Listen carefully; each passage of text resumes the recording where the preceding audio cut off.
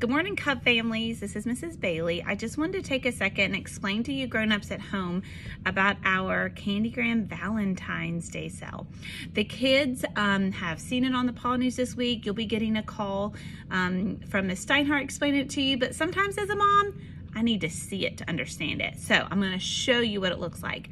So starting on Monday, February 7th, your student will be bringing home this piece of paper. It says Candygram Valentine's Day Sales. And so what this is your student, with your permission and your money, of course, can send candygrams to anybody in the school. It can be other students, it can be teachers, it can be staff members, anybody they want to. So what you need to do when you get this paper is sit down with your kid, decide how much money you want to give them, and let them make a list of everyone they'd want to send a candygram to. Candygrams are 50 cents.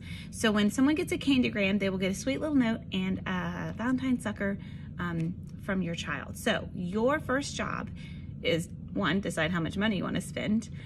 2, ask your kid who they want to spend it on and make a list. So let's say my daughter Josie names 8 people she wants to send a candygram to. So as her mom, I would fill this out at the bottom. My child's name is, and I would write her name. And then I would need to put that my number of candygrams purchased is 8. So I would put the number 8 right here. Now, if they're each 50 cents, I would send in $4 in a bag. So then Josie and I would fill out her name, that we want 8 candygrams. I would put $4 in this bag and send it to her teacher. We will collect money all through next week. It has to be turned in. So let's say Josie does 8 candygrams. I turn in the money. Her teacher is going to send me back 8 candygram forms to return. So then Josie and I would have to sit down and help her a little, especially if your kiddo is a younger one, you'll have to probably help a lot. But then they would fill out the actual candygram. This is what their friend or their staff member is going to receive.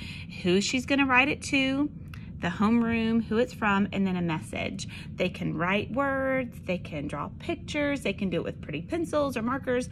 They can make this look however they want. Now, if you are not sure who the homeroom teacher is, make sure you let their teacher know.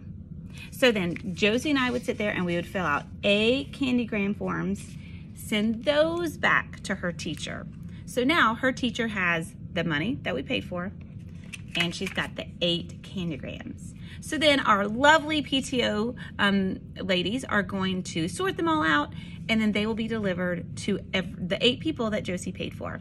So I hope that makes a little more sense. So step 1, decide how much money you want to give your kid. It's 50 cents for each candygram. Fill out the form with your child's name and how many candygrams they want. Send the money. Then you'll receive all the candygram forms to fill out at home and send those back. And then it'll be really fun to see all the candygrams that are passed around. Okay, thanks. If you have any questions, you can ask your classroom teacher.